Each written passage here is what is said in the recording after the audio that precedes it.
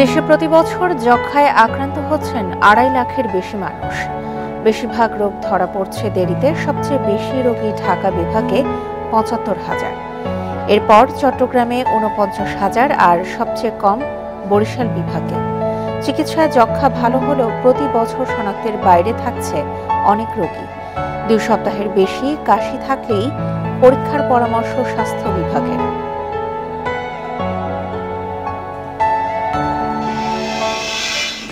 এ নিয়ে প্রতিবেদন থাকছে সংবাদে। স্বাগত সকাল ৯টার বিরতিহীন ইন্ডিপেন্ডেন্ট সংবাদে। আপনাদের সাথে আছি সঞ্চারে মজিদ তমা এবং আমি রাকিব আহমেদ। আর এবারে জানিয়ে দেব সংবাদ শিরোনাম।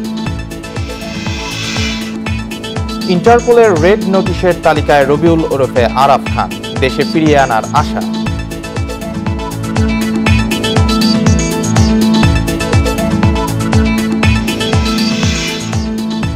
দুর্নীতিবাজদের বিরুদ্ধে জরিমানা আদায়ে জোর, বাজেয়াপ্ত হবে সম্পদ, জানালেন দুদক কমিশনার।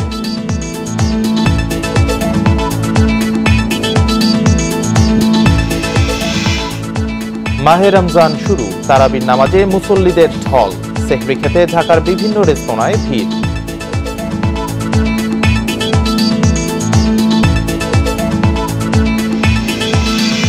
শুনছিলেন প্রধান শিরোনাম।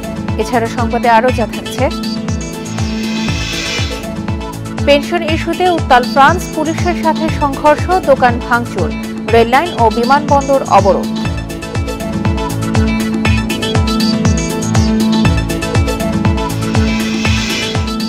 আন্তর্জাতিক প্রীতি ম্যাচে পানামাকে ২-০ গোলে হারালো আর্জেন্টিনা। ৮০০তম গোল করলেন মেসি।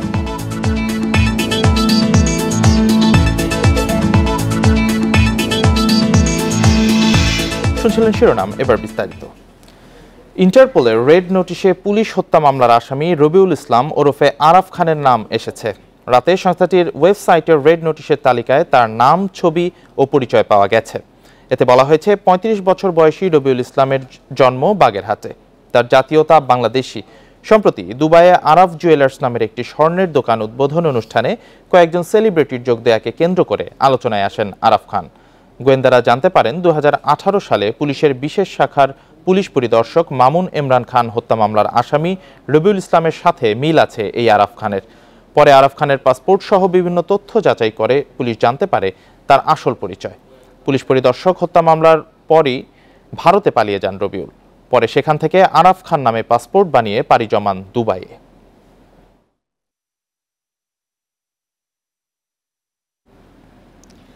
জনগণের করের টাকায় কারাগারে বসিয়ে খাওয়ানো হবে না দুর্নীতিবাজদের, বরং তাদের বিরুদ্ধে মামলা করে আদায় করা হবে জরিমানা। এছাড়া বাজেয়াপ্ত করা হবে দুর্নীতিলব্ধ অর্থ সম্পদ। সামনের দিনগুলোতে দুর্নীতিবাজদের বিরুদ্ধে এভাবেই যুদ্ধের কথা জানিয়েছেন দুর্নীতি দমন কমিশনের তদন্ত বিভাগের কমিশনার জহুরুল হক। সম্প্রতি ইন্ডিপেন্ডেন্ট টেলিভিশনকে এসব কথা জানান তিনি। ২০২১ সালের নভেম্বরে ঋণ জালিয়াতি ও অর্থ পাচার মামলায় সাবেক প্রধান বিচারপতি সুরেন্দ্র কুমার সিনহাকে ২ কোটি টাকা জরিমানা সহ ৭ বছরের কারাদণ্ড দেয় আদালত। তৎকালীন ফার্মার্স ব্যাংক থেকে ৪ কোটি টাকা ঋণের নামে নিয়ে আত্মসাতের মামলায় সাবেক প্রধান বিচারপতি এসকে সিনহা সহ ৮ জনকে বিভিন্ন মেয়াদে সাজাও দেয়া হয়েছিল। শুধু সাবেক বিচারপতি এসকে সিনহার মামলায় নয়, গত ৫ বছরে আদালতে দুদকের ১৬৮০টি মামলায় সাজা হয়। দুদকের প্রতিবেদন অনুযায়ী তাদের মামলায় ২০১৮ সাল থেকে ২০২২ সাল পর্যন্ত ৬,৪০০ কোটি টাকার বেশি জরিমানা করা হয়েছে। শুধু ২০২২ সালে ২১১টি মামলায় ২,৬৩২ কোটি টাকার বেশি জরিমানা হয়েছে। অন্যায়ভাবে সে যতই উপার্জন করুক, একসময় না একসময় সে ধরা পড়বে। ধরা পড়লে তার সম্পত্তি বাজেয়াপ্ত হবে। বাজেয়াপ্ত হলে তার লাভ হলো কি? সামাজিকভাবে সে ছোট হয়ে গেল, সমাজের কাছে সে লজ্জা পেল, তার আত্মীয় স্বজনের কাছে ছোট হয়ে গেল, এবং তার যে টাকা অন্যায়ভাবে উপার্জন করছিল সে ফেরত দিতে হইল। তাহলে সে অন্যায় করার দিকে কমে আসবে। অর্থ সম্পদ বাজেয়াপ্ত করলে দুর্নীতিবাজরা আতঙ্কিত হয়ে পড়বে বলে মনে করে কমিশন। সাবধানতার সঙ্গে করুক। সে দুর্নীতিবাজ, সে নিজে জানে, তার বিবেক জানে, তার মনটা ছোট হয়ে যায়। আর রাষ্ট্র তার ব্যবস্থার মাধ্যমে, দুর্নীতি কমিশনের মাধ্যমে তাকে ধরে ফেলায়। ধরে ফেললে তার বাণিজ্য তো যায়, টাকাটা ফেরত আনতে হয়। দুর্নীতিবাজদের বলতে চাই দুর্নীতি না করার জন্য। সর্বশেষ বার্ষিক প্রতিবেদন অনুযায়ী গত ৫ বছরে দুদকের ৩ ভাগের ২ ভাগ মামলাতেই আসামির সাজা হয়েছে। রিশাদ হুদা, ইন্ডিপেন্ডেন্ট নিউজ, ঢাকা। ৭ই মার্চের ভাষণের মাধ্যমে দেশের মানুষ স্বাধীনতা লাভের জন্য উজ্জীবিত হয়েছে বলে মন্তব্য করেছেন আওয়ামী লীগের সাধারণ সম্পাদক ওবায়দুল কাদের।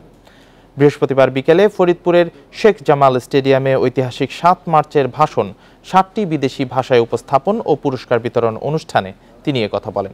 ওবায়দুল কাদের বলেন, বঙ্গবন্ধু শেখ মুজিবুর রহমানের ভাষণে ৭.৫ কোটি মানুষ স্বাধীনতার জন্য উজ্জীবিত হয়েছিল। তিনি আরও বলেন, যতদিন বাংলাদেশ থাকবে ততদিন বঙ্গবন্ধুর মৃত্যু নেই। এ সময় বঙ্গবন্ধুর ঐতিহাসিক ভাষণ ৭টি বিদেশি ভাষায় শিশু কিশোরের কণ্ঠে শুনে আয়োজনকারীদের ধন্যবাদ জানান তিনি। আজ আমরা সেই মানুষটির কথা বলবো, যে মানুষটির কথায় ৭.৫ কোটি স্বাধীনতা পাগল বাঙালি সেদিন উজ্জীবিত হয়েছিল স্বাধীনতার মন্ত্রে। সংলাপে আমন্ত্রণ জানিয়ে বিএনপিকে চিঠি দিয়েছে নির্বাচন কমিশন, তবে দিনক্ষণ ঠিক হয়নি। বিএনপির কাছে ইসি তারিখ চেয়েছে। বিএনপি যেই তারিখে বসতে চায়, কমিশন সেই তারিখেই সংলাপে বসবে। আগামী দ্বাদশ সংসদ নির্বাচনকে কেন্দ্র করে এখনও মাঠের আন্দোলনে সক্রিয় বিএনপি। বর্তমান সরকার ও নির্বাচন কমিশনের অধীনে নির্বাচনে না যাওয়ার স্পষ্ট ঘোষণাও দিয়েছেন দলটির নেতারা। বর্তমান নির্বাচন কমিশন দায়িত্ব নেওয়ার পর থেকে তাদের সব ধরনের আমন্ত্রণ প্রত্যাখ্যান করে আসছে বিএনপি। তবুও আগামী নির্বাচন নিয়ে দলটির নেতাদের সঙ্গে সংলাপ করার উদ্যোগ নিয়েছে কাজী হাবিবুল আউয়ালের নেতৃত্বাধীন কমিশন। চিঠিতে বর্তমান ইসি ও আগামী নির্বাচন নিয়ে বিএনপির অবস্থানের কথা তুলে ধরে বলা হয়েছে, বাংলাদেশ জাতীয়তাবাদী দল বর্তমান কমিশনের প্রতি অনাস্থা ব্যক্ত করে প্রত্যাখ্যান করে আসছে। রমজানে ফার্ম থেকে ব্রয়লার মুরগি ১৯০ থেকে ১৯৫ টাকা কেজি দরে বিক্রি হবে বলে জানিয়েছেন ফার্ম মালিকরা। খুচরা বাজারে কত বিক্রি হবে তা প্রশাসন তদারকি করবে বলেও জানান তারা। বৃহস্পতিবার কারওয়ান বাজারে ভোক্তা অধিকার সংরক্ষণ অধিদপ্তরে মুরগির দাম নিয়ে শুনানি শেষে এসব কথা জানান ফার্ম মালিকরা। নিত্যপণ্যের সাথে হঠাৎ করেই লাফিয়ে লাফিয়ে বাড়তে থাকে ব্রয়লার মুরগির দাম। বাজার মনিটরিং করে ভোক্তা অধিকার সংরক্ষণ অধিদপ্তর। সেই ধারাবাহিকতায় গত ৯ মার্চ এ নিয়ে ফার্ম মালিকদের সাথে বৈঠক করে সংস্থাটি।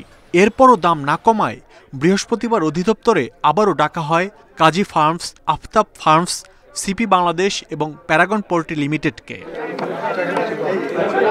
জাতীয় ভোক্তা অধিকার সংরক্ষণ অধিদপ্তরের শীর্ষ পর্যায়ের কর্মকর্তাদের সামনে আবারও যুক্তি তুলে ধরেন ফার্ম মালিকরা। ১.৫ ঘন্টা বৈঠক শেষে রমজান উপলক্ষে ব্রয়লার মুরগির দাম কমাতে রাজি হন তারা।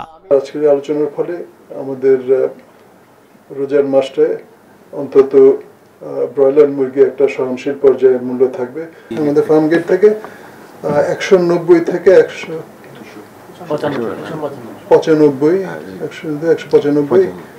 এর মধ্যে রোজার মাসে আমরা দামটা রাখবো।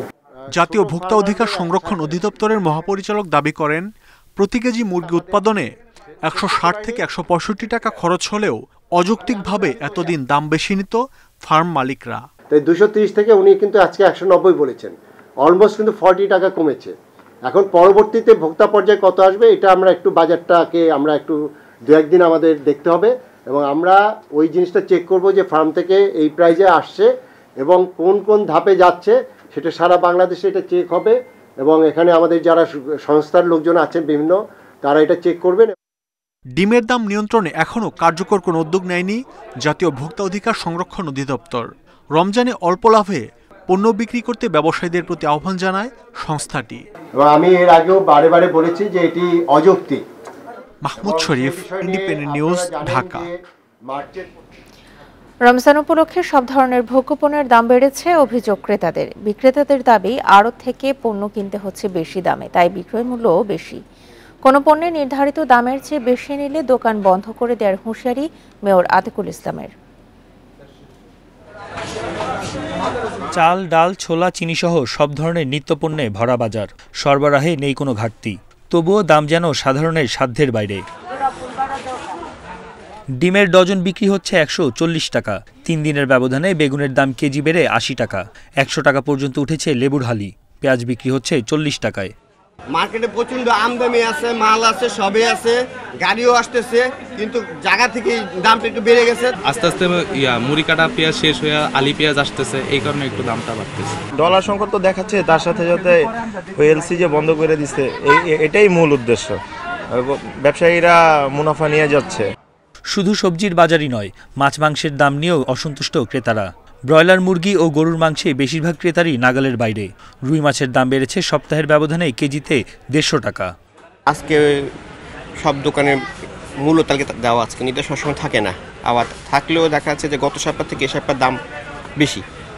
এটা তো আসলে গত সপ্তাহ থেকে এই সপ্তাহে কেন বাড়লো হঠাৎ করে রোজার আগের দিন? হ্যাঁ, দেখতে আসলে মনিটর করা দরকার ছিল বেশি। মনিটরিং করা অবশ্যই জরুরি। রেগুলার বেসিসে যদি এটা কন্টিনিউ করা যায় তাহলে আমরা যেমন দামের দিক থেকেও ঠিক থাকবে, আবার কোয়ালিটিটাও তো দেখা উচিত। আমাদের তো আর বেতন বাড়ে নাই, বেতন বরঞ্চ যা মানে হয়তো বছরে 1000-1500 টাকা বাড়ে, কিন্তু আপনার মাসে 3000 টাকা খরচ বৃদ্ধি হচ্ছে। তাহলে এই যে একটা মানে আপনার ঘাটতি, এটা সামাল দেওয়া সাধারণ মানুষ আমাদের জন্য খুব কষ্টকর বিষয় আর কি। 11টি বাজারের সামনে পণ্যের দামে ডিজিটাল বোর্ড বসিয়েছে ডিএনসিসি। নিয়মিত অভিযান চালাবে ভ্রাম্যমাণ আদালত। নির্ধারিত দামের বেশি নিলে দোকান বন্ধ করে দেওয়া হবে বলে হুঁশিয়ারি মেয়রের। 11 সদস্য বিশিষ্ট একটি টিম, এবং ওনারা বিভিন্ন সময় ম্যাজিস্ট্রেটদেরকে নিয়ে বিভিন্ন জায়গায় বিভিন্ন মার্কেটে তারা ঘুরবেন এবং ঘুরে দেখবেন যে কোনো বাজারে অসহনীয় কোনো দাম কেউ নিচ্ছে নাকি, বেশি মুনাফা কেউ নিচ্ছে নাকি। সবজির দামে লাগাম টানার কোনো ব্যবস্থাই নিতে পারেনি কোনো সংস্থাই। প্রতিদিন বিকেল 3টায় ডিজিটাল বোর্ডে দাম হালনাগাদ করবে সিটি কর্পোরেশন। বন ইবনে কামাল, ইন্ডিপেন্ডেন্ট নিউজ, ঢাকা। দেশে রমজান মাসের প্রথম তারাবির নামাজ অনুষ্ঠিত হয়েছে। তারাবি পড়তে রাজধানীর বিভিন্ন মসজিদগুলোতে ছিল মুসল্লিদের ভিড়। আরবি বছরের 9ম মাস রমজান। প্রতি বছর ধর্মপ্রাণ মুসলমানরা রোজা আদায় করতে অপেক্ষায় থাকেন। ইসলামী ধর্মবিশ্বাস অনুসারে এ মাসের ফজিলত অন্য যে কোনো মাসের চেয়ে বেশি। এশার নামাজের পর তারাবির নামাজের মধ্য দিয়ে রমজানের আনুষ্ঠানিকতা শুরু করেছেন ধর্মপ্রাণ মুসল্লিরা।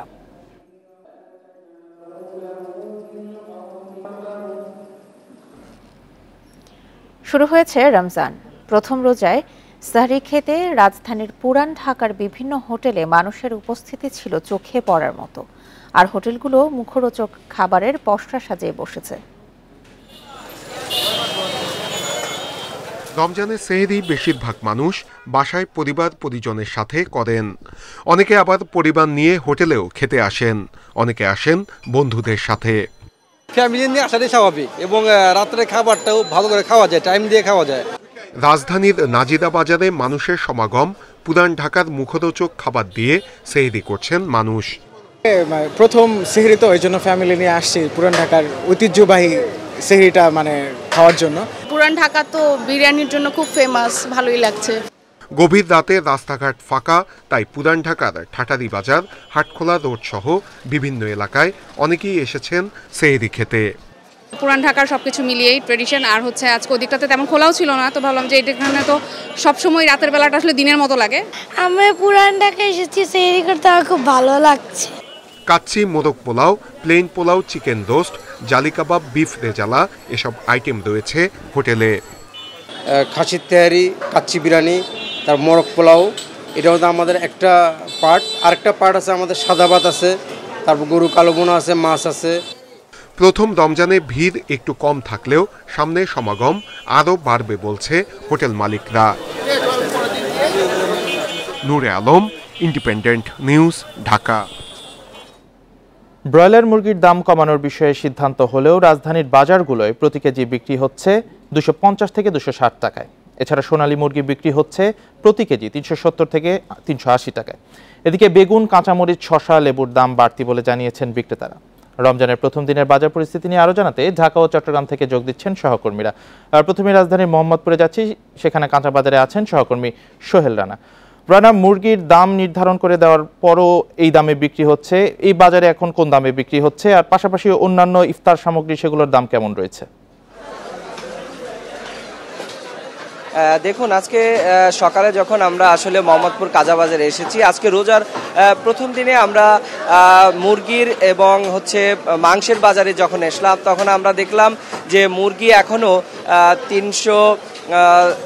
যেটা সোনালী মুরগি সেটি বিক্রি হচ্ছে 380 থেকে 70 টাকার মধ্যে এবং ব্রয়লার মুরগিটি 250 থেকে 260 টাকায় বিক্রি হচ্ছে। যদি আমরা বলতে চাই যে আসলে গতকাল ভোক্তা অধিদপ্তরে যে 4টি বড় ব্রয়লার উৎপাদনকারী প্রতিষ্ঠান যারা বলেছেন যে 195 টাকার মধ্যে তারা দাম নির্ধারণ করবে, কিন্তু আজকে বাজারে এসে কিন্তু আমরা সেরকমটি কোনো লক্ষণ দেখছি না। এবং আগে যেমন গতকাল আগের দিন বিক্রি হয়েছে 280 টাকা কিংবা 70 টাকা ব্রয়লার মুরগি, সেখানে আজকে 20 টাকা আমরা কম দেখছি, কিন্তু 195 টাকার মধ্যে কিংবা 200-র মধ্যে আমরা কিন্তু কোনো মুরগি কিংবা ব্রয়লার মুরগির কোনো দামই আমরা দেখছি না।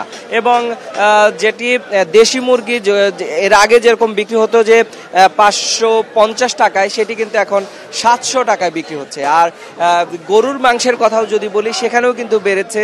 আমরা দেখছি আজকে গরুর মাংস বিক্রি হচ্ছে 750 টাকায়, যেটি এর আগে 650 কিংবা 700 টাকায় পাওয়া যেত।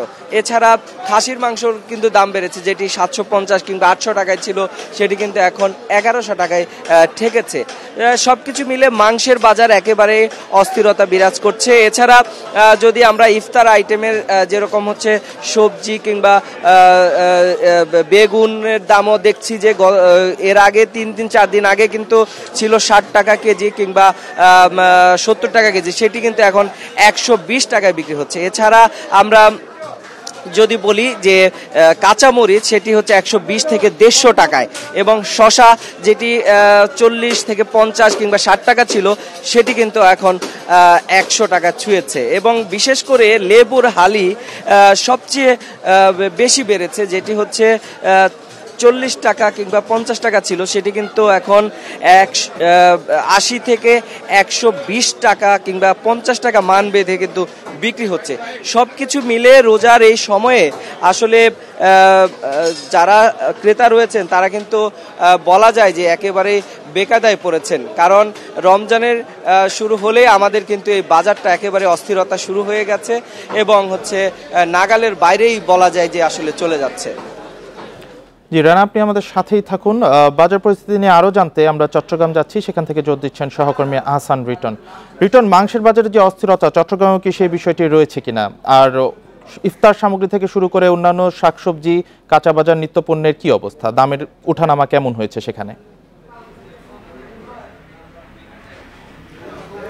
দেখুন, আসলে ঢাকার সহকর্মীর সঙ্গে তাল মিলে আমিও বলতে চাই, আসলে চট্টগ্রামে অন্যান্য পণ্যগুলোর দাম সবকিছুই বেড়েছে, তবে সবচেয়ে এই মুহূর্তে বেশি উত্তাপ ছড়াচ্ছে হচ্ছে মুরগির দাম। আমরা আসলে গত সপ্তাহে যে মুরগিগুলো দেখেছিলাম যে আসলে একটু কিছুটা কম দামে বিক্রি হয়েছিল, সেটি আমরা দেখছি গতকালকে একেবারে ক্রয় ক্ষমতার বাইরে চলে গেছে। আমরা যদি একটু বলতে চাই যে দেশি মুরগি গত সপ্তাহে যেটি 630 টাকা ছিল সেটি এখন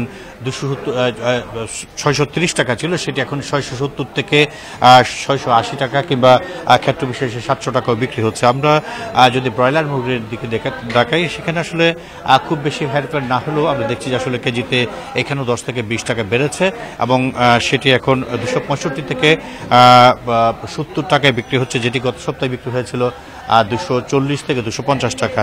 আর সোনালী মুরগির অবস্থা একই রকম, অর্থাৎ প্রতিটি মুরগি, যে কোনো ধরনের মুরগি আমরা কিনতে যাই না কেন, সেখানে আসলে ক্ষেত্র বিশেষে 30 থেকে 40 টাকা আর মতো বেড়েছে। এবং এটি নিয়ে আসলে যারা বিক্রেতা রয়েছেন তাদের মধ্যে আসলে খুব বেশি সন্তুষ্টি আমরা দেখিনি। তারা যেটি বলছেন সেটি হচ্ছে এই হারে যদি আসলে দাম বাড়তে থাকে তাহলে তাদের কাছে প্রতিদিন যে সমস্ত ক্রেতারা আসেন তারাও আসলে বিমুখ হচ্ছে, যেহেতু মুরগির দাম অস্বাভাবিক রকমের বেড়েছে। সংগত কারণ তাদের যে নিজস্ব কিছু কাস্টমার থাকে পরিচিত, তারাও এখন আসলে মুখ ফিরিয়ে নিচ্ছেন এবং সেই কারণে তারা চান যে আসলে যেখানে মুরগি উৎপাদন হয়, যেখান থেকে আসলে নীতি নির্ধারণ ঠিক করা হয়, সেখানে যদি আসলে সরকারের উচ্চপদস্থ লোকজন গিয়ে যদি সেখানে তদারকি করে তাহলে হয়তো যে অস্থিরতা শুরু হয়েছে সেটি কিছুটা কমতে পারে। আমরা যদি একটু রমজান কেন্দ্রিক যে সবজি, তার মধ্যে বেগুন একেবারে শুরুর দিকে থাকে আর কি, সেই বেগুনের দাম আমরা দেখেছি এক একটি বাজারে এক এক রকম। তবে সেটি এখনও বলা যায় অন্যান্য সময় যেরকম 150 টাকা 200 টাকা পর্যন্ত কেজি ছোঁয় সেরকম ইভেন নেই। সেটি এখন 70 টাকা থেকে 80 টাকার মধ্যে এখনও পর্যন্ত আসলে সীমাবদ্ধ আছে। পাশাপাশি অন্যান্য যে সমস্ত সবজিগুলো রয়েছে সেগুলো একই অবস্থা। যে সমস্ত শীতকালীন পণ্য সেগুলো যেহেতু এখন সরবরাহ কম, সেগুলোর দাম বাড়তির দিকে কিছুটা, আর গ্রীষ্মকালীন সবজি এখন কমতির দিকে। মোটমাট সব কিছু মিলিয়ে বলা যায় যে এক ধরনের দোলাচলের মধ্যে সবাই আছেন আর কি। আমরা এটা নিয়ে ক্রেতাদের সাথে কথা বলেছি, তারা বলছে যে আসলে যে হারে পণ্যের দাম বাড়ছে সেই হারে আসলে তাদের যে ইনকাম সেটি বাড়ছে না, ফলত বাজার থেকে এই সমস্ত পণ্য কিনে খাওয়া তাদের আসলে নাগালের বাইরে চলে যাচ্ছে। পাশাপাশি আমরা যদি মুদি সামগ্রীর কথা বলি, সেক্ষেত্রে আমরা দেখছি আসলে ছোলার দাম কিছুটা 10 থেকে 15 টাকা পর্যন্ত ক্ষেত্র বিশেষে বেড়েছে, কিন্তু বেড়েছে হচ্ছে আদা, চিনি, তেল এবং অন্যান্য আরও বেশ কিছু পণ্য আছে যেগুলোর দাম বাড়ছে, এবং এই ক্ষেত্রে জেলা প্রশাসন এবং ভোক্তা অধিকারের যে তদারকি সেটি আরও বাড়তি হওয়ার জরুরি বলে ক্রেতা এবং বিক্রেতা সবাই মনে করছেন। ঢাকা ও চট্টগ্রাম থেকে আজকের বাজার পরিস্থিতি নিয়ে জানাচ্ছিলেন সহকর্মীরা। দেশে প্রতি বছর 2.5 লাখের বেশি মানুষের নতুন করে যক্ষ্মা শনাক্ত হচ্ছে। বেশিরভাগের রোগ ধরা পড়ছে দেরিতে, এতে বাড়ছে সংক্রমণ। এদিকে স্বাস্থ্য অধিদপ্তর বলছে দেশের 4 কোটির বেশি মানুষের শরীরে সুপ্ত অবস্থায় যক্ষ্মার জীবাণু আছে। সংক্রমণ কমাতে জীবাণু বহনকারীদের প্রিভেন্টিভ থেরাপির পরামর্শ দিচ্ছেন চিকিৎসকেরা। হাঁচি, কাশি ও কফের মাধ্যমে ছড়ায় যক্ষ্মার জীবাণু। গত বছর সারা দেশে 29 লাখ নমুনা পরীক্ষা করে স্বাস্থ্য বিভাগ। এতে যক্ষ্মা শনাক্ত হয়েছে 2,62,000 মানুষের। সবচেয়ে বেশি রোগী শনাক্ত ঢাকা বিভাগে 75,000, এরপর চট্টগ্রামে 49,000, খুলনা ও রাজশাহীতে 27,000 করে রোগী শনাক্ত হয়েছে, আর সবচেয়ে কম রোগী বরিশাল বিভাগে। চিকিৎসায় যক্ষ্মা ভালো হলেও প্রতি বছর শনাক্তের বাইরে থাকছে অনেক রোগী, আর যারা চিকিৎসা পাচ্ছেন তাদেরও রোগ ধরা পড়ছে দেরিতে, এতে বাড়ছে সংক্রমণ ও মৃত্যু। তো যদি 2 মাস পরে ডায়াগনোস্ট হয় তাহলে 5 to 10% তার ফ্যামিলি সবাইকে সরিয়ে দিচ্ছে, 5 জনকে। 5 জন ছড়ানো অনেকেই, তাহলে আরও 5টা নতুন রোগী যোগ হচ্ছে, বার্ডেনটা মানে ট্রান্সমিশন অফ ডিজিজেস হচ্ছে এইগুলো। এবং যদি আমরা জানো এখন যে মডার্ন ট্রিটমেন্ট, সেই ট্রিটমেন্টটা যদি আমরা শুরু করি তাহলে উইদিন 15 ডেজের মধ্যে, ইভেন কি বলা 2টা ডোজও বলা হয়, কিন্তু আমরা ধরে রাখি 15 ডেজের মধ্যে সে আর নতুন করে ছড়াতে পারবে না। স্বাস্থ্য বিভাগ বলছে দেশে নীরবে যক্ষ্মার জীবাণু বহন করছে 4 কোটির বেশি মানুষ। কোনো কারণে তাদের রোগ প্রতিরোধ ক্ষমতা কমে গেলে যক্ষ্মা রোগ হিসেবে প্রকাশ পাচ্ছে। অনেকে অন্য কারণে অপারেশন করেছে, কিন্তু তার উনটা বা এই ক্ষতটা ছাড়ছে না, সেখানে তো আমরা টিভি পাচ্ছি। এটি কিন্তু তার ইন্টারনালের ভিতরে ছিল, যেটি আসলে অপারেশন, আমার অ্যান্টিবায়োটিক ব্যবহার, আমার এই যে ইমিউনিটি আমার কমে যাচ্ছে, সেই জন্য কিন্তু ফ্লার আপ করছে। সারা দেশের উপজেলা পর্যায়েও যক্ষ্মার নির্ণয় ও চিকিৎসা দেওয়া হয় বিনামূল্যে। 2 সপ্তাহের বেশি কাশি থাকলেই পরীক্ষার পরামর্শ স্বাস্থ্য বিভাগের।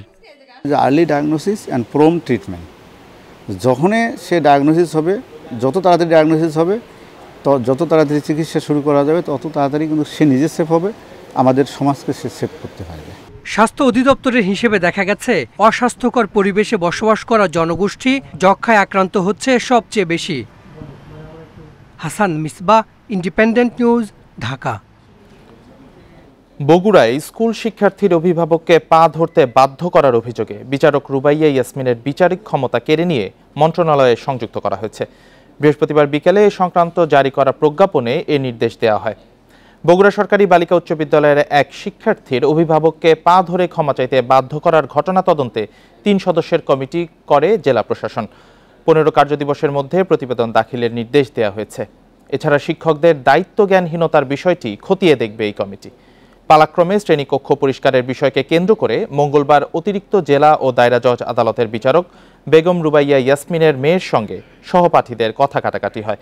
পরে ফেসবুকে সহপাঠীদের নিয়ে বাজে মন্তব্যও করে ওই ছাত্রী।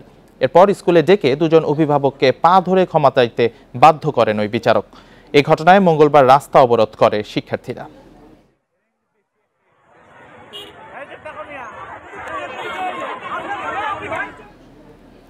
অদূরদর্শিতার খেসারত দিচ্ছে জাতীয় রাজস্ব বোর্ড এনবিআর। নানা সমস্যায় বারবার বন্ধ হচ্ছে ইটিআইএন সার্ভার। বন্ধ থাকছে আয়কর নিবন্ধন ছাড়াও 43 ধরনের সেবা। অনুসন্ধানে জানা গেছে ইটিআইএন সার্ভারের কোনো মিরর সার্ভার নেই। ফলে মূল সার্ভার বন্ধ হলে সেবাও বন্ধ হয়ে যাচ্ছে। দেরিতে হলেও বিষয়টি নিয়ে আলোচনা শুরু করেছেন কর্মকর্তারা।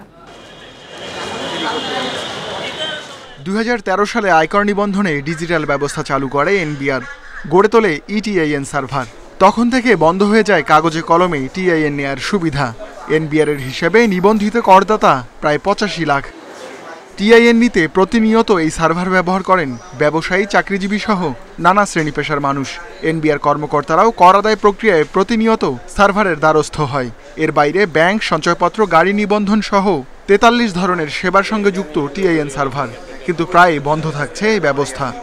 সরকারের উচিত এটা একটি তদন্ত করা। কেউ বলছে এটা হার্ডওয়্যার সমস্যা থেকে হচ্ছে, কেউ বলছে যে যারা সার্ভিস সফটওয়্যার প্রোভাইডার ছিল, ভেন্ডার ছিল, তাদের বিল দেওয়া হচ্ছে না, সরকার বিল দিচ্ছে না।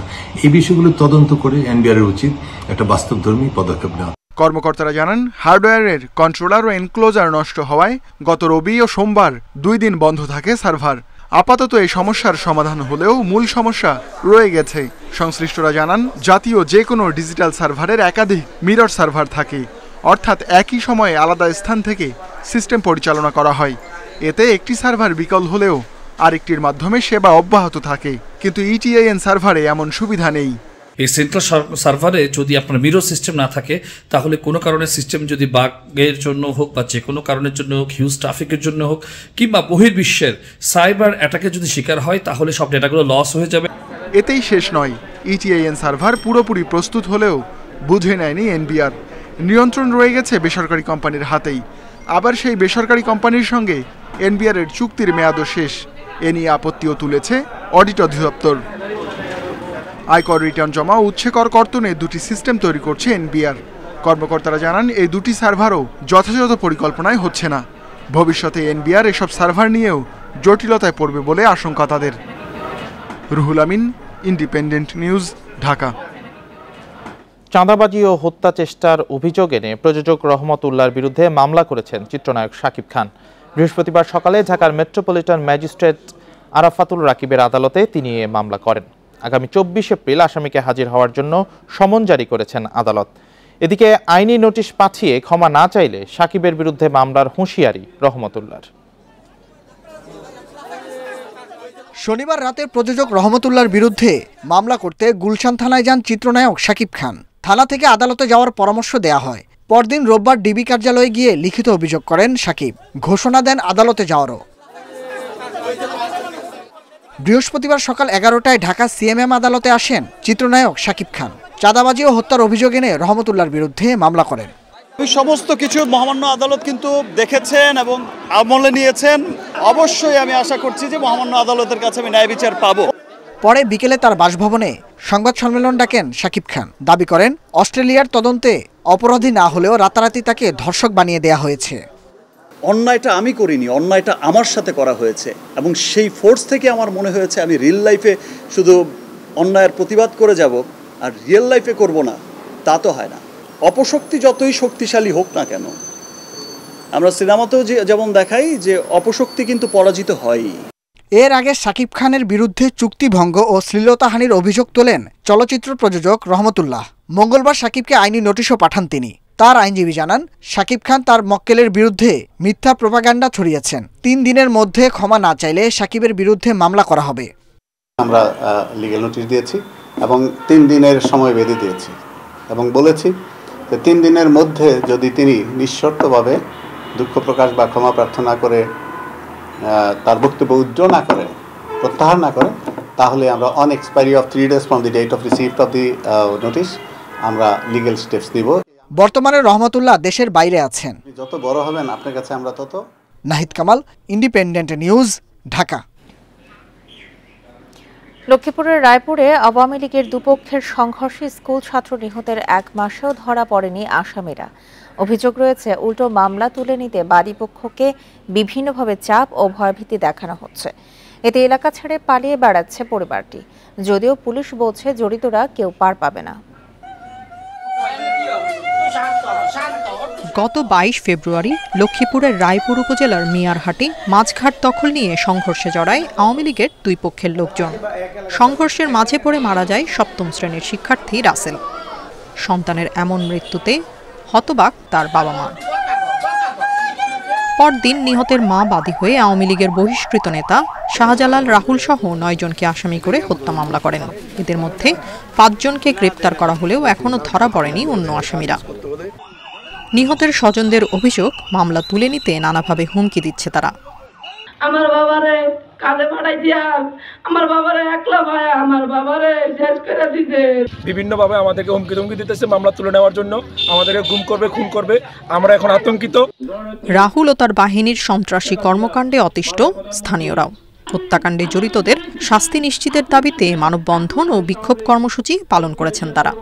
আমাদেরও নিজস্ব বাপদাদার কাল্লা সম্পদ আছে, জায়গা জমিন আছে, আমারও জায়গা জমিন থেকে বেদখল করে রাখছে আর কি। চাষবাস করে ট্রাক্টর চালাই, সে সাদা চায়, এই এক কানিকে 500 টাকা করে নেয়। রাহুলকে হত্যা ফাঁসি দিয়ে এই বিচারটা সুস্থভাবে যাতে শেষ করে। মামলা তুলে নিতে হত্যার হুমকি দেয়া হলে ব্যবস্থা নেওয়া হবে। এই ঘটনায় জড়িতদের আইনের আওতায় আনার কথা জানিয়েছেন পুলিশ সুপার। দুই পক্ষের বিবাদের মধ্যে পড়ে তার জীবনটা চলে গেল। আমরা এই যে আইনগত ব্যবস্থা নিয়েছি, আমরা তাৎক্ষণিকভাবেই মামলা রেকর্ড করেছি। আমরা 5 জন আসামি গ্রেপ্তার করেছি। স্কুল ছাত্র হত্যায় জড়িত অন্য আসামিদের দ্রুত গ্রেপ্তার ও দৃষ্টান্তমূলক শাস্তির দাবি জানিয়েছেন এলাকাবাসী। Independent news. এ নিয়ে আরো জানাতে লক্ষ্মীপুর থেকে যোগ দিয়েছেন আমাদের সহকর্মী আব্বাস হোসেন। আব্বাস, বাদীপক্ষকে হুমকির অভিযোগের বিষয়টি পুলিশ কিভাবে দেখছে?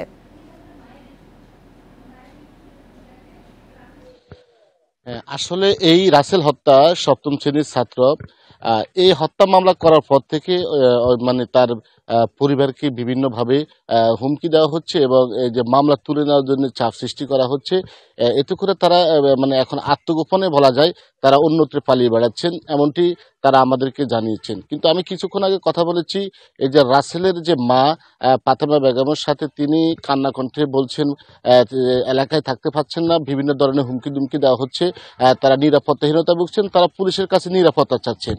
তো আমি পুলিশ সুপার মোহাম্মদ মাহফুজুজ্জামান আশরাফের সাথে আমার কথা হয়েছে। তিনি যেটি জানিয়েছেন, যেন কোনো ধরনের হুমকি ধুমকি এবং নিরাপত্তাহীনতা যেন না ভোগে বাদী এবং তার স্বজনরা, সেই বিষয়ে পুলিশের পক্ষ থেকে ব্যবস্থা নেওয়া হয়েছে। ইতিমধ্যে রায়পুর থানা এবং হাজিমারা যে পুলিশ তদন্ত কেন্দ্র রয়েছে সেখানে নির্দেশনা দেওয়া হয়েছে যেন ঘটনাস্থল এবং রাসেলের যে পরিবার রয়েছে যেন তাদেরকে নজরদারিতে রাখা হয় এবং যেন তাদের কোনো ধরনের সমস্যা না হয় সে ধরনের ব্যবস্থা করা হয়েছে পুলিশের পক্ষ থেকে, এমনটি বলা হয়েছে।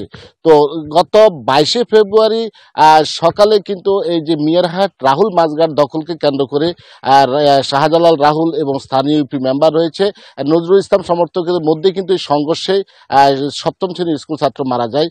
এই সময় কয়েকজন আহত হয়। এই ঘটনায় পরের দিন যে রাসেলের মা বাদী হয়ে রায়পুর থানা 9 জনকে আসামি করে একটি হত্যা মামলা দায়ের করেন। এই হত্যা মামলায় 5 জনকে এখন পর্যন্ত গ্রেপ্তার করা হয়েছে, যার অন্যতম প্রধান আসামি হলো রাহুল। তার বিরুদ্ধে ইতিমধ্যে বিভিন্ন থানায় ডজনের উপর মামলা রয়েছে, যে মামলাগুলো বেশিরভাগই খুন, ধর্ষণ এবং চাঁদাবাজি। তো পুলিশের পক্ষ থেকে বলা হয়েছে ইতিমধ্যে তারা এই 5 জনকে গ্রেপ্তার করা হয়েছে, আর অন্য যে আসামিরা রয়েছেন তাদেরও চিহ্নিত করা হচ্ছে এবং তাদের গ্রেপ্তারের জন্য তারা ইতিমধ্যে অভিযান চালাচ্ছেন। অর্থাৎ এই বিষয়ে পুলিশের পক্ষ থেকে যেটি বলা হয়েছে যে তারা জিরো টলারেন্স, যেই যত বড়ই শক্তিশালী হোক আসামি তাদেরকে আইনের আওতা আনা হবে। এর বাইরে কিন্তু স্থানীয় এলাকাবাসীর দাবি রয়েছে যে যেন এই রাহুলের অত্যাচারে এলাকাবাসী অতিষ্ঠ ছিল। দীর্ঘদিন ধরে তার একটি বাহিনী রয়েছে, সে বিভিন্ন জায়গায় জমি দখল, ঘরবাড়ি দখল, চাঁদাবাজি এবং সন্ত্রাসী কর্মকাণ্ডের সাথে লিপ্ত ছিল। যেন সে কোনোভাবে জেল থেকে জামিনে বের না হতে পারে সে ধরনের ব্যবস্থা নেওয়ার কথা যে স্থানীয় এলাকাবাসী প্রশাসনকে নিকট দাবি জানিয়েছেন। এই ঘটনা তারা প্রতিবাদ করেছেন, মানববন্ধন বিক্ষোভ করেছেন, এটি এখনো তারা অব্যাহত রেখেছেন। তো পুলিশের পক্ষ থেকে আশ্বস্ত করেছেন এখন পর্যন্ত যেটি যে এলাকাবাসী পেয়েছেন এবং তারা সন্তুষ্ট প্রকাশ করেছেন পুলিশের যে তৎপরতা নিয়ে। তা আসলে এই বিষয়ে কিন্তু পুলিশের পক্ষ থেকে আমরা দেখেছি ব্যাপক নিরাপত্তার ব্যবস্থা নিয়েছে যেন বাদীর কোনো সমস্যা না হয়। লক্ষ্মীপুর থেকে যুক্ত হয়েছিলেন আমাদের সহকর্মী আব্বাস হোসেন। হবিগঞ্জের চুনারু ঘাটে নিজ বাড়ি থেকে একই পরিবারের 3 জনের মরদেহ উদ্ধার করেছে পুলিশ। বৃহস্পতিবার বিকেলে উপজেলার আহমদাবাদ ইউনিয়নের গাদিশাল গ্রামে এই ঘটনা ঘটে। নিহতরা হলেন ওই গ্রামের সূর্যল হক, তার স্ত্রী জেসমিন আক্তার ও তাদের 10 বছরের সন্তান ইয়াসিন। পুলিশ জানায় ওই বাড়িতে দিনভর কোনো সারা শব্দ না পেয়ে পুলিশে খবর দেন স্থানীয়রা। এ সময় ঘর থেকে সূর্যল হকের ঝুলন্ত মরদেহ উদ্ধার করা হয়। এছাড়া বিছানার নিচ থেকে তার স্ত্রীর মরদেহ ও বিছানায় তার সন্তানের মরদেহ পড়ে থাকতে দেখা যায়। চুনারুঘাট থানার ভারপ্রাপ্ত কর্মকর্তা রাশিদুল হক জানান, বিষয়টি খতিয়ে দেখা হচ্ছে। ঘটনা তদন্তে কাজ করছে পুলিশ, পিবিআই সহ বিভিন্ন সংস্থা।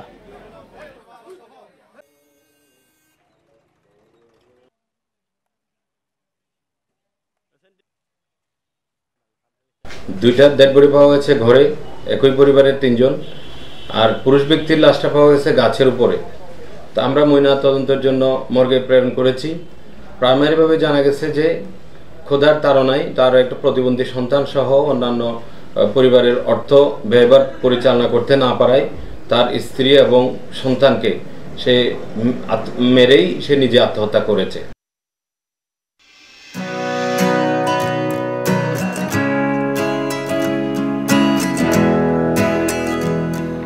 সালাদ, স্যুপ এবং সবজি হিসেবেও ব্যবহার রয়েছে সুইট কর্ন বা মিষ্টি ভুট্টার। মিষ্টি ভুট্টার একটি নতুন জাত উদ্ভাবন করেছেন গাজীপুরের বঙ্গবন্ধু শেখ মুজিবুর রহমান কৃষি বিশ্ববিদ্যালয়ের গবেষকেরা। নতুন উদ্ভাবিত বিইউ মিষ্টি ভুট্টা উচ্চমানের সুগার ও প্রোটিন সমৃদ্ধ এবং ক্যান্সার প্রতিরোধে সহায়ক বলে দাবি তাদের।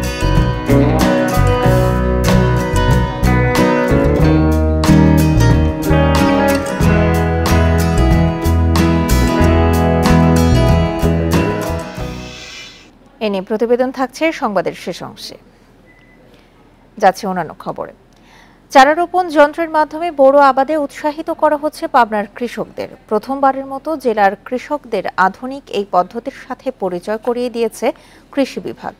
কৃষি বিভাগের দাবি, এই পদ্ধতিতে শ্রমিক সংকট মোকাবেলার পাশাপাশি কৃষকের রোপণ খরচ কমবে 4 ভাগের 1 ভাগ। এভাবে প্রচলিত বীজতলা তৈরি না করে প্লাস্টিকের প্লেটে বোরো বীজ বপন করা হয়েছে। এরপর রোপণ যন্ত্রের মাধ্যমে আবাদি জমিতে বোনা হচ্ছে চারাগুলো। চলতি বোরো মৌসুমে পাবনায় প্রথমবারের মতো আটঘরিয়া ও সুজানগর উপজেলার 600 বিঘা জমিতে সমলয়ের নামের এই পদ্ধতিতে চারা রোপণ হয়েছে। কৃষকরা বলছেন, যন্ত্রের মাধ্যমে চারা রোপণ করে প্রতি বিঘা জমিতে সাশ্রয় হচ্ছে 3 থেকে 4 হাজার টাকা। আগে দেখা যাচ্ছে বিঘা ভুঁই আমরা 4 টাকা কামলা লাগতো, এখন সেই 1 বিঘা জমি আমরা 40 থেকে 50 মিনিটের ভিতর আমি 1 বিঘে ধান লাগাতেছি। যন্ত্র আমাদের এখানে ফ্রি দিয়েছেন যাতে আমরা বিনা পয়সায় এইটা কাজ করতে পারি। কৃষি বিভাগ বলছে, এই চারা রোপণ পদ্ধতি ছড়িয়ে দিতে পারলে শ্রমিক সংকট মোকাবেলা সহজ হবে। কৃষকদের নতুন এই পদ্ধতিতে চারা রোপণে উৎসাহিত করতে যন্ত্রের ব্যবহারের সুযোগ দিয়ে সহায়তা করা হচ্ছে বলে জানিয়েছে কৃষি বিভাগ। আমাদের কৃষক শ্রমিকের যে ঘাটতি আছে সেই ঘাটতিটা পূরণ হচ্ছে এবং উৎপাদন খরচ অনেকাংশে কমে যাচ্ছে এবং উৎপাদনও বৃদ্ধি পাচ্ছে। প্রায় 25 থেকে 30% কিন্তু উৎপাদন বৃদ্ধি পায়। খামার যান্ত্রিকীকরণের দিকে যাই, আমাদের শ্রমিকের যে স্বল্পতা আছে সেটি দূর হবে, কৃষকের উৎপাদন খরচ বাড়বে এবং উৎপাদন বৃদ্ধি পাবে। যন্ত্রের মাধ্যমে চারা রোপণ করতে কৃষকদের সময়ও কম লাগছে। এই যন্ত্র দিয়ে 1 বিঘা জমিতে রোপণ করতে সময় লাগছে 30 থেকে 40 মিনিট। Independent news. মৌলভীবাজারে 20 টোপ দিয়ে বিলুপ্ত প্রায় 13টি শকুন ও বেশ কিছু কুকুর শেয়াল হত্যার অভিযোগ উঠেছে। স্থানীয়রা বলছেন, শেয়াল ও কুকুর মারতে ছাগলের শরীরে বিষ মেখে জমিতে ফেলে রাখা হয়েছিল। সেই মাংস খেয়ে প্রাণীগুলো মারা গেছে। মৃত্যুর কারণ নিশ্চিতে মরদেহ পাঠানো হয়েছে পরীক্ষাগারে। সম্প্রতি মৌলভীবাজার সদর উপজেলার বড় কাপন গ্রামে পাগলা কুকুরের আক্রমণে মারা যায় 2টি ছাগল। সে সময় শেয়ালের উৎপাত ঠেকাতে ছাগলের মাংসে বিষ দিয়ে ফেলে রাখা হয় জমিতে। পরে সেখানে একসঙ্গে 13টি শকুনের মরদেহ এবং 15টি কুকুর ও শেয়ালের মরদেহ দেখতে পান স্থানীয়রা। তাদের অভিযোগ, বিষ দেয়া ছাগলের মাংস খেয়ে মারা গেছে এসব প্রাণী। যত শকুন আইয়া ওটা মাংস খাইছে, উঙ্গাইয়া ওটা জায়গা জায়গা মরছে। 40-50টা শকুন উড়াউড়ি করতো, কিন্তু আজকে খবর পাইলাম বিষক্রিয়ার মাধ্যমে কিছু শকুন মারা গেছে। পরিকল্পিতভাবে প্রাণীগুলোকে হত্যা করা হয়েছে বলে অভিযোগ পরিবেশবাদীদের। এই ঘটনায় জড়িতদের শাস্তির দাবি জানিয়েছেন তারা। এইরকম একটি বিশ্রী ঘটনার সুষ্ঠু তদন্ত এবং বিচার হওয়া দ্রুত দরকার পরিবেশের স্বার্থে। ঘটনাস্থল পরিদর্শন করে বন বিভাগের কর্মকর্তারা জানান, মৃত্যুর সঠিক কারণ জানতে পোস্টমর্টেমের জন্য মরদেহ পাঠানো হয়েছে ল্যাবে। তো ওই ছাগলের মধ্যে হয়তো ওই লোক হয়তো বিষ দিয়ে এখানে ফেলে রাখছিল এবং ওই সেই ছাগল থেকে শিয়াল এবং ওই ছাগলটা খেয়েও সরাসরি শকুনগুলা মারা গেছে বলে ধারণা করা হচ্ছে। আমরা থানা অবহিত করবে এবং তদন্ত করে প্রকৃতপক্ষে যারা দায়ী বিষ প্রয়োগের জন্য দায়ী তাদের বিরুদ্ধে প্রয়োজনীয় ব্যবস্থা গ্রহণের জন্য আমরা কেস করব। আন্তর্জাতিক প্রকৃতি এবং প্রাকৃতিক সম্পদ সংরক্ষণ সংঘের তথ্য মতে দেশে মহাবিপন্ন প্রজাতির শকুনের সংখ্যা মাত্র 260টি। এর মধ্যে 60 থেকে 70টি ছিল সিলেট অঞ্চলে। Independent news. পেনশন সংস্কার ইস্যুতে নজিরবিহীন সরকার বিরোধী বিক্ষোভে উত্তাল ফ্রান্স। দেশটির স্বরাষ্ট্র মন্ত্রণালয়ের বরাত দিয়ে বিবিসি জানিয়েছে, দেশজুড়ে বিক্ষোভে অংশ নিয়েছে 10 লাখ মানুষ। প্যারিসেই বিক্ষোভকারীর সংখ্যা 1,19,000। আটক করা হয় 80 জনকে। শ্রমিক সংগঠনগুলোর ডাকা প্রতিবাদ কর্মসূচিতে বৃহস্পতিবার স্থবির হয়ে পড়ে গোটা ফ্রান্স। সময় যত গড়ায় ততই বাড়তে থাকে বিক্ষুব্ধ মানুষের সমাবেশ। জাতীয় সঙ্গীত গেয়ে ও ট্রেড ইউনিয়নের পতাকা নেড়ে প্রতিবাদ জানায় তারা। শুরুতে শান্তিপূর্ণ হলেও পরে তা রূপ নেয় সহিংসতায়। বিক্ষোভ দমাতে কাঁদানে গ্যাস ছোড়ে পুলিশ। দোকানপাট ভাঙচুর, রেললাইন ও বিমানবন্দর অবরোধ করে চলে বিক্ষোভ। বেশ কিছু স্থানে আগুন দেওয়ার ঘটনা ঘটে। আগুন দেওয়া হয় বোর্ডো টাউন হলে। বিক্ষোভ ধর্মঘটের কারণে অচলাবস্থা সৃষ্টি হয়েছে দেশটির শিক্ষা, পরিবহন সহ অন্যান্য ক্ষেত্রে। সম্প্রতি সরকার সংশোধনীতে অবসরের বয়স 62 থেকে 64-তে উন্নীত করে। সম্পূর্ণ পেনশনের জন্য বাড়ানো হয়েছে সময়। প্রস্তাব অনুযায়ী সম্পূর্ণ পেনশন ভাতা পেতে 2027 সাল থেকে ফরাসি নাগরিকদের চাকরির বয়স 43 বছর পূর্ণ করতে হবে, যা বর্তমানে রয়েছে 42 বছর। সরকারের এই পেনশন সংস্কার নিয়ে ফ্রান্সে 2 মাস ধরে বিক্ষোভ চলছে। সম্প্রতি সংবিধানের 49 অনুচ্ছেদ আহ্বান করে পার্লামেন্টের নিম্নকক্ষে ভোট এড়ানোর অনুমতি পান ফরাসি প্রেসিডেন্ট। এতে নতুন করে ছড়িয়ে পড়ে বিক্ষোভ। ফরাসি প্রেসিডেন্ট ইমানুয়েল ম্যাখো নির্বাচনী প্রতিশ্রুতি ছিল পেনশন ব্যবস্থায় সংস্কার আনা। 2017 সালে দেশটির নাগরিকদের একটি বড় অংশ এই সিদ্ধান্তের বিরোধিতা করেছিল। এরপর করোনার কারণে তা বাস্তবায়ন সম্ভব হয়নি। পরে দ্বিতীয় মেয়াদে ক্ষমতায় এসে আবারও সে উদ্যোগ নিলেন ম্যাখো। 12 বছর আগে অবসরের বয়স 60 থেকে 62-তে উন্নীত করে ফ্রান্স। ইউরোপের বিভিন্ন দেশে অবসরে যাওয়ার বয়স বাড়ানো হয়েছে। ইতালি ও জার্মানিতে এ বয়স 67 বছর, স্পেনে 65 এবং যুক্তরাজ্যে 66 বছর বয়স পর্যন্ত কাজ করতে হয় সরকারি কর্মকর্তা কর্মচারীদের। Nusrat serene, independent news. বিদেশে পুতিনকে গ্রেপ্তারের চেষ্টা করা হলে তা হবে যুদ্ধ ঘোষণার শামিল, এমন ঘোষণা দিয়েছেন সাবেক রুশ প্রেসিডেন্ট দিমিত্রি মেদভেদেভ। তিনি বলেন, পুতিনকে যে দেশ গ্রেপ্তারের চেষ্টা করবে সেই দেশে আঘাত হানবে রুশ অস্ত্র। যুদ্ধাপরাধের অভিযোগে রুশ প্রেসিডেন্ট ভ্লাদিমির পুতিনের বিরুদ্ধে আন্তর্জাতিক অপরাধ আদালতের জারিকৃত গ্রেপ্তারি পরোয়ানা বাস্তবায়নের ইচ্ছে স্পষ্ট করেছে জার্মানি। ইউক্রেনে নিযুক্ত জার্মান রাষ্ট্রদূত বুধবার বলেন, জার্মানির ভূখণ্ডে পুতিন হাজির হলে তাকে নিশ্চিতভাবে গ্রেপ্তার করা হবে।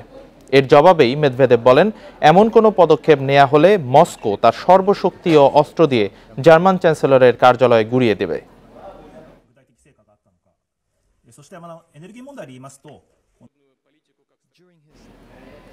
অনূর্ধ্ব-19 নারী সাফ চ্যাম্পিয়নশিপে ভারতের মুখোমুখি হবে বাংলাদেশ। ফাইনালের পথে টিকে থাকতে এই ম্যাচ গুরুত্বপূর্ণ লাল সবুজের জন্য। কমলাপুর স্টেডিয়ামে খেলা শুরু সন্ধ্যা 7:15টায়। ভুটানের জালে 8 গোল দিয়ে মিশন শুরু করে বাংলাদেশ। পরের ম্যাচে রাশিয়ার কাছে 3-0 গোলে হেরেছে স্বাগতিকরা। রাউন্ড রবিন লিগ পদ্ধতির টুর্নামেন্টে শীর্ষ 2 দল খেলবে ফাইনালে। শক্তিমত্তার বিচারে রাশিয়া সেই লড়াইয়ে এগিয়ে। বাংলাদেশের প্রতিদ্বন্দ্বিতা ভারতের সাথে এই ম্যাচের ফলাফলের উপর নির্ভর করবে টুর্নামেন্টে ছোটনের দলের ভাগ্য। জিতলেই ফাইনালের পথে এগিয়ে যাবে লাল সবুজের মেয়েরা। প্রথম ম্যাচে নেপালকে 4-1 গোলে হারিয়ে টেবিলের শীর্ষে আছে ভারত। আন্তর্জাতিক প্রীতি ম্যাচে জয় পেয়েছে বিশ্বকাপ জয়ী আর্জেন্টিনা। পানামাকে 2-0 গোলে হারিয়েছে লিওনেল স্কালোনির দল। কাতার বিশ্বকাপের পর প্রথমবারের মতো ঘরের মাঠে খেলতে নামলো মেসি ডি মারিয়ারা। ম্যাচটিকে ঘিরে বুয়েন আইরেসের মনুমেন্টালের গ্যালারিতে হাজারো দর্শকদের মিলন মেলা। প্রথমার্ধ গোলশূন্য থাকলেও দ্বিতীয়ার্ধে থিয়াগো আলমাদার গোলে এগিয়ে যায় আর্জেন্টিনা। 11 মিনিট পর এবার মেসি ম্যাজিক। দুর্দান্ত এক ফ্রি কিকে ক্যারিয়ারের 800 গোল পূরণ করেন আর্জেন্টাইন মহাতারকা, জাতীয় দলের হয়ে 99তম। 36 বছর পর বিশ্বকাপ জয়ের আনন্দ ভাগাভাগি করতে ম্যাচের শুরুতেই দেখানো হয় বিশ্বকাপ জয়ের মুহূর্ত। সাথে মেসি, ডি মারিয়া, মার্টিনেজদের সম্মান প্রদর্শন করেন এএফএ ও দর্শকরা।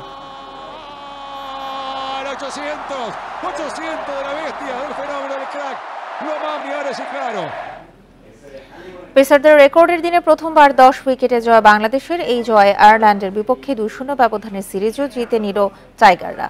আগে ব্যাট করে আইরিশরা করে 101 রান। ক্যারিয়ার সেরা বোলিং হাসান মাহমুদের শিকার করেন 5টি উইকেট। তাসকিন 3 এবং এবাদত নেন 2টি উইকেট। জবাবে কোনো উইকেট না হারিয়ে লক্ষ্যে পৌঁছে যায় বাংলাদেশ। 50 করেন লিটন। গেল কয়েকদিন ধরে বাংলাদেশ পেসারদের নিয়ে আলোচনা হচ্ছে বেশ। কেন সেই আলোচনা, কেন এত আশাবাদ, তার প্রমাণ যেন দিলেন তাসকিন, এবাদত ও হাসান মাহমুদ। মুস্তাফিজের জায়গায় সুযোগ পেয়ে সুইং বাউন্সে শুরুর তাণ্ডব হাসান মাহমুদের। দুই ওপেনার দোহানি, স্টার্লিং ও টেক্টরকে ফিরিয়ে চাপে ফেলেন আয়ারল্যান্ডকে।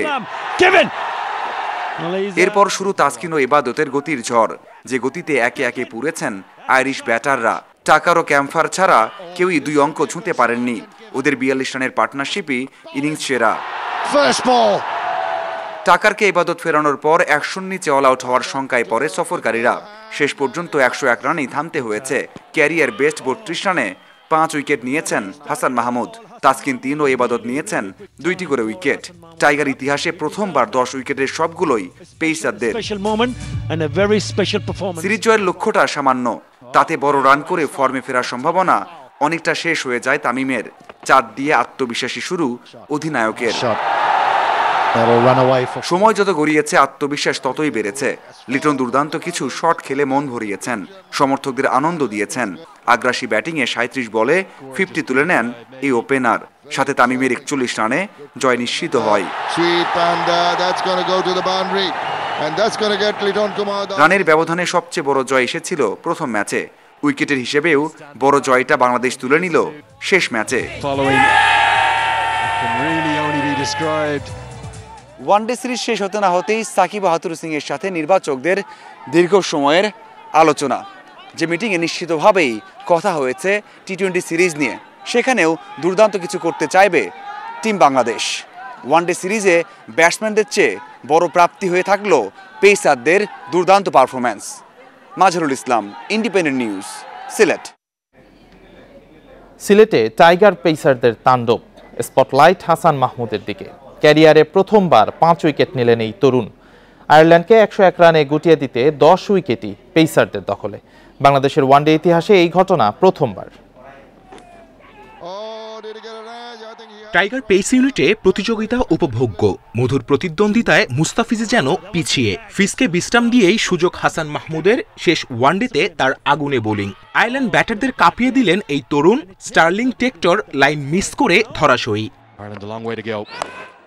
শেষ স্পেলে আইরিশদের লেজ ছেটে দিয়ে 5 উইকেট পূর্ণ হাসানের। 32 রানে 5 শিকার। আফতাবকে বাদ দিলে টাইগার পেসারদের তালিকায় হাসানের বোলিং ফিগার 6 নম্বরে। ক্যারিয়ারের প্রথম ফাইফারে অধিনায়ক সতীর্থদের মধ্যমণি হয়ে রইলেন। গুরু অ্যালান ডোনাল্ডো মহা খুশি শিষ্যদের দুর্দান্ত পারফরমেন্সে। প্রথম 5 উইকেট ইন্টারন্যাশনাল ক্যারিয়ার, ডোমেস্টিকও আমার এরকম 5 উইকেট পাওয়া হয় নাই। সো ওভারঅল আলহামদুলিল্লাহ। আর আমাদের যে ফাস্ট বোলার আছে এখন পর্যন্ত, আমরা লাস্ট ফিউ ইয়ার্স ধরে আমরা অনেক হার্ডওয়ার্ক করতেছি। আমাদের অ্যালান ডোনাল্ড আছে, ওর সাথে ভালো একটা কানেকশান আছে আমাদের সবার। কী সময় সিচুয়েশানে কী বোলিং করতে হবে, কীভাবে নিজের ব্যাক করতে হবে, এগুলো অ্যাকচুয়ালি ও শেয়ার করে মাঠে। আর স্কিলের ব্যাপারে তো অসাধারণ। কন্ডিশন সহায়ক ছিল, তবে কৃতিত্ব পেসারদের দিতেই হবে।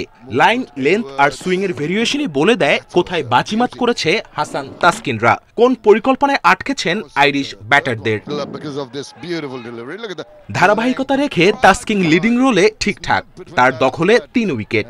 সিলেট রকেট ইবাদতের জোড়া শিকার। প্রতিপক্ষের 10 উইকেট পেসারদের দখলে। বাংলাদেশের ওয়ানডে ইতিহাসে এই প্রথম। তাসকিনি শুধু 10 ওভারের কোটা পূর্ণ করেছেন। 3 জন মিলে মোট 24.1 ওভার বোলিং করে মাত্র 87 রান খরচায় তুলেছেন 10 উইকেট। 28 ওভার 1 বল টিকেছে আয়ারল্যান্ড, যেখানে মাত্র 3 ওভার করেছেন স্পিনাররা। সাকিব তো বোলিংয়ে আসেনি এদিন, আসলে প্রয়োজনই পড়েনি, পেসারদের উদযাপনটাই উপভোগ করেছেন। Kamrul Hasnat, independent news.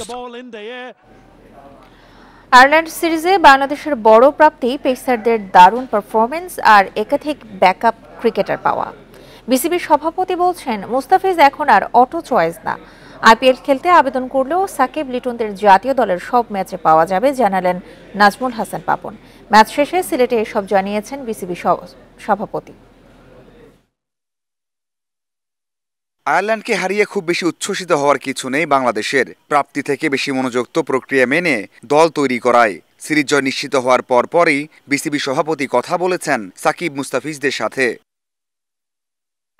Backup cricketer তৈরির যে মিশনে নেমেছে বিসিবি, 2 সিরিজের লক্ষ্য কিছুটা পূরণ হয়েছে। পরীক্ষা নিরীক্ষা চালু রেখে সাফল্যের পথে হাঁটতে চায় বাংলাদেশ। এটা আমি আগেও বলেছি, এক্সপেরিমেন্ট চলবে, কিন্তু যখনই নাকি এশিয়া কাপের দলটা ঘোষণা করা হবে মনে করবেন দিস ইজ দ্য ফাইনাল। এখনই যে সব কিছু ঠিক হয়ে গেছে এমনও না, বা এখন কেউ হয়তো খেলছে না তাই সে যে দলে নাই সেটা ভাবার কোনো কারণ নাই। সিরিজের বড় প্রাপ্তি পেস ইউনিটের দারুণ পারফরমেন্স। তাসকিন, এবাদত, হাসান মাহমুদ যেন অপ্রতিরোধ্য। এত পারফরমারের ভিড়ে মুস্তাফিজ হারিয়ে ফেলেছেন অটো চয়েজের তকমা। আমরা আগে শুধুমাত্র মুস্তাফিজ নির্ভর ছিলাম একটা সময়, প্রায় 1.5 থেকে 2 বছর। এখন উই হ্যাভ আদার অপশনস। আমাদের অন্যান্য পরিস্থিতিতেও অন্যান্য বোলারদের অপশনটাও আছে। এটাই মনে করি দলের জন্য এবং দেশের জন্য ভালো। সাকিব, লিটন, মুস্তাফিজ আইপিএল খেলার ছাড়পত্র চেয়ে আবেদন করেছেন। বিসিবি আবারও পরিষ্কার করেছে অবস্থান। একমাত্র টেস্ট ও আয়ারল্যান্ড সফরে পাওয়া যাচ্ছে তারকাদের। ওদেরকে যখন নাকি নিলামে ডাকা হয় তার আগে আমাদের কাছ থেকে জানতে চেয়েছে ওরা কখন অ্যাভেলেবল। আমরা ওদেরকে দিয়ে দিয়েছি এবং ওইটা জেনেই ওরা ওদেরকে আইপিএলে নিলামে নিয়েছে। সিম্পল। আমরা এখন পর্যন্ত ওই সিদ্ধান্তেই আছি। সিদ্ধান্ত পরিবর্তন হওয়ার আমি কোনো সম্ভাবনা দেখি না। দুবাইয়ে স্বর্ণের দোকান উদ্বোধনের ঘটনায় বিসিবি এখনই কিছুই বলতে চায় না। সাকিবের মনোযোগ নষ্ট করতে চান না বিসিবি সভাপতি। তদন্ত শেষ না হওয়া পর্যন্ত অপেক্ষায় থাকতে বলছেন Nazmul Hasan. Mazharul Islam, independent news, Sylhet. Sweetcorn বা মিষ্টি ভুট্টার একটি নতুন জাত উদ্ভাবন করেছেন গাজীপুরের বঙ্গবন্ধু শেখ মুজিবুর রহমান কৃষি বিশ্ববিদ্যালয়ের গবেষকেরা। নতুন উদ্ভাবিত বিইউ মিষ্টি ভুট্টা উচ্চমানের সুগার ও প্রোটিন সমৃদ্ধ এবং ক্যান্সার প্রতিরোধে সহায়ক বলে দাবি তাদের। গবেষকদের আশা, দেশের প্রোটিনের চাহিদা পূরণে এই শস্য গুরুত্বপূর্ণ ভূমিকা রাখবে। 2014 সালে মিষ্টি ভুট্টার 14টি ইনবিট বীজ নিয়ে গবেষণা শুরু করেন বঙ্গবন্ধু শেখ মুজিবুর রহমান কৃষি বিশ্ববিদ্যালয়ের গবেষকরা। 4 বছর গবেষণায় বিইউ মিষ্টি ভুট্টা নামে নতুন একটি জাত উদ্ভাবন করেন তারা। পরে মাঠ পর্যায়ে চাষে নতুন উদ্ভাবিত জাতের উচ্চ ফলন পাওয়া যায়। গবেষকরা জানান, উচ্চমানের সুগার, প্রোটিন সমৃদ্ধ ও ক্যান্সার প্রতিরোধে সহায়ক এই ভুট্টা কোনো রকম প্রক্রিয়া ছাড়াই কাঁচা বা সিদ্ধ করে খাওয়া যায়। সালাদ, স্যুপ এবং সবজি হিসেবেও এর ব্যবহার রয়েছে। এটা যদি একটা জাত হিসাবে আমরা অবমুক্ত করতে পারি, সেক্ষেত্রে আমি মনে করি এটা আমাদের জন্য একটা বড় সাফল্য হবে এবং জাতীয় উপকৃত হবে। কোনো ক্ষতিকর পোকা তেমন দেখা যায়নি, বাট হচ্ছে শুধুমাত্র ফল আর্মি ওয়ার্মের অ্যাটাক হয়, সেটাও তাও শুধুমাত্র একদম প্রাইমারি স্টেজে। বিইউ মিষ্টি ভুট্টার বীজ রোপণের 100 থেকে 110 দিনের মধ্যে ফলন আসে। হেক্টর প্রতি গড় ফলন মিলবে 12.5 টন। কাঁচা অবস্থায় 3.5 ভাগের মতো প্রোটিন থাকে, আর যখন শুষ্ক হয়, যখন সিড, তখন দেখা যায় যে এই প্রোটিনের পরিমাণ 7.5% থাকে। বঙ্গবন্ধু শেখ মুজিবুর রহমান কৃষি বিশ্ববিদ্যালয়ের উপাচার্য জানান, মিষ্টি জাতের ভুট্টার আবাদ বাড়ানো হলে শিশুসহ সব বয়সীদের প্রোটিনের চাহিদা পূরণে ভূমিকা রাখবে। ভুট্টার ক্ষেত্রে কিন্তু আমরা এখনো কোনো জাত অবমুক্ত করতে পারিনি। এটি খুবই আনন্দের বিষয় যে আমরা খুব শীঘ্রই ভুট্টার একটি জাত আমরা আবিষ্কৃত করতে পারবো। দেশে প্রচলিত জাতগুলোর তুলনায় ভুট্টার নতুন জাতটি উচ্চ ফলনশীল ও রোগবালাই কম হয়। এটি চাষ করে কৃষকরা লাভবান হবেন বলে জানিয়েছেন গবেষকরা। Independent news. আর এই ছিল সকাল 9টার বিরতিহীন ইন্ডিপেন্ডেন্ট সংবাদ। এছাড়া ইন্ডিপেন্ডেন্ট টেলিভিশনের সব খবর আরো বিস্তারিত জানতে চোখ রাখুন ফেসবুক, ইউটিউব এবং টুইটারে। এতক্ষণ সাথে থাকার জন্য ধন্যবাদ সবাইকে।